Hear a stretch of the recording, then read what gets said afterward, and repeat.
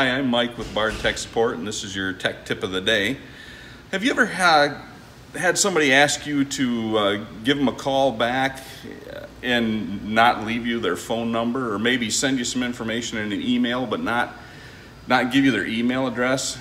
Frustrating. You really can't take care of the problem and take care of the person or the customer if you don't have that little bit of information.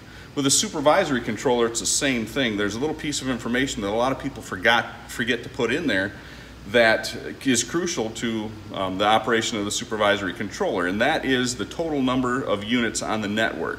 If it doesn't know how many units are on the network, it doesn't know how many it's going to control. Well, how do you know how many units are on the network? Well, you can have up to 3 zones. So what you're going to do is you're going to add up the total number of units in each zone. So if you have zone 1, you have 2 units, zone 2 you have 1 unit, and zone 3 you have 3. It's 2 plus 1 plus 3.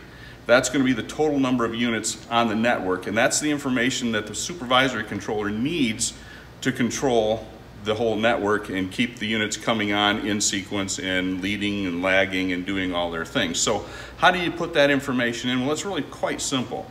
So what we do is we hit the button over here for the menu, and you're going to have to put in the password or PIN number. I'm going to use 9254, which is the highest level.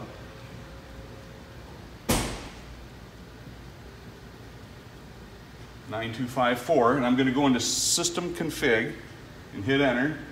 And under General, that's where we're going to go. When we get into General, you're going to see right here, General Settings A1-1, and it's going to say Total Units. Right here, that's where you want to put in. This has 3 units on the network. You can see that here, but if you hit Enter, it's going to drop the cursor right down there, and you can use the arrow up or arrow down button to get the total number of units in your network.